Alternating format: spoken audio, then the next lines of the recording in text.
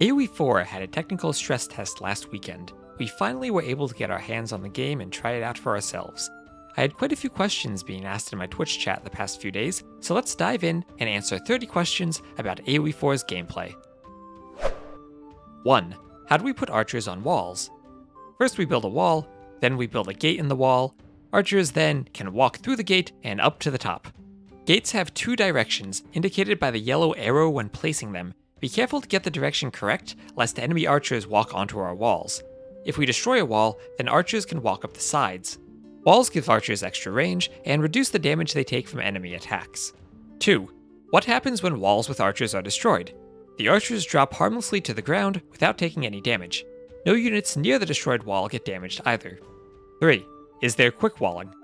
Not really. The game does use a grid system for building placement, but the buildings don't occupy the entire tile set. We can place two houses adjacent to each other, but there still is a space for units to walk between them. 4. How does building placement work? In AoE2, we get a red outline if we try to place a building where it isn't allowed to go.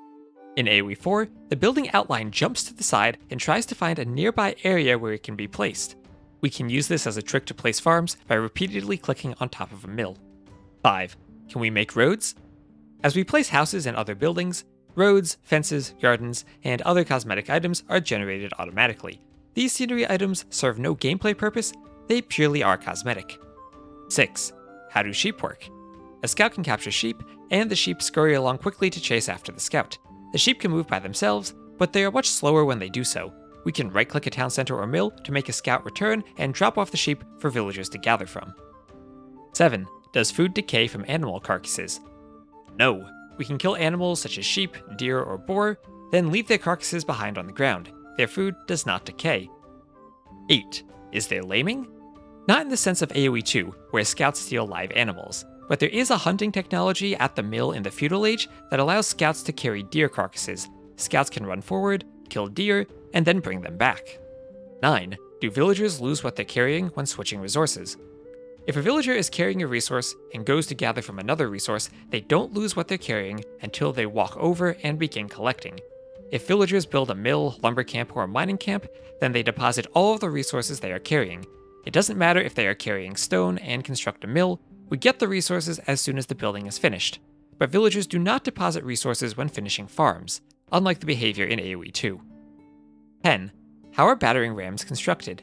Infantry can build battering rams and siege towers in the feudal age once a blacksmith technology is researched. These siege engines can be placed anywhere and then constructed in the field.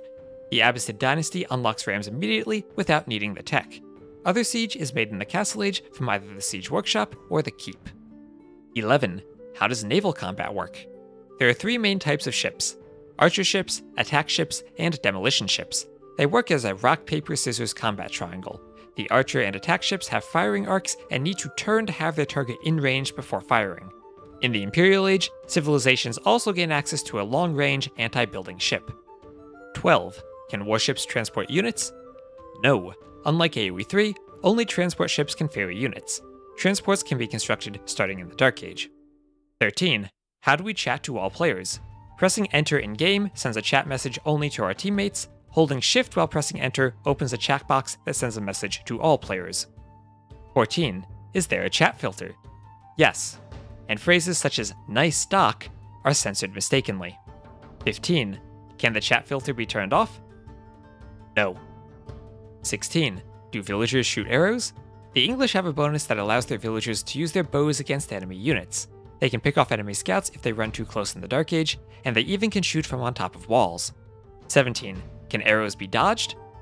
No. Even if a unit zigzags, runs out of range, and channels its inner Leary, the projectiles are homing missiles that never miss their mark once the firing animation starts. 18. How many projectiles do garrisoned buildings shoot? Every garrisoned villager adds one additional arrow. 19. How do we advance to the next stage? Different civilizations have slightly different mechanics, but in general, we need to construct landmarks with villagers instead of researching a technology at the town center. Each landmark has a unique bonus or ability, and there's a choice of which landmark to construct when going up. Adding more villagers to construct the landmark makes us advance more quickly. 20. What is the landmark victory condition? A player is defeated when all of their landmarks are destroyed. The capital town center that players have at the start of the game counts as a landmark. 21. What are sacred sites? Sacred sites are analogous to ruins from Age of Empires 1. Monks can capture them, and controlling all of them starts a 10-minute countdown timer. We win the game if we maintain control of all of the sites. Each sacred site also generates a trickle of gold while we control it. 22. How do wonders work? Wonders cost 3,000 of each resource and can be constructed in the Imperial Age.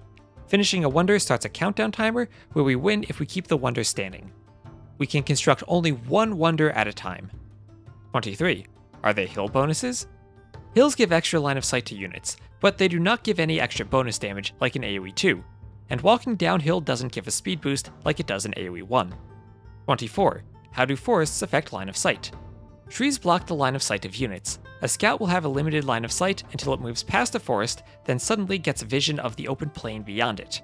Units can try to stand inside of less dense forests in order to hide, but then they also can't see anything outside of the trees. But scouts can stand in forests without losing their line of sight. 25. Will we run out of gold in 1v1s? There are neutral markets and docks scattered throughout the maps. We can trade with these buildings to generate gold, even in 1v1s. 26. Is there an in-game score? Score can be viewed when spectating games, but cannot be seen in-game.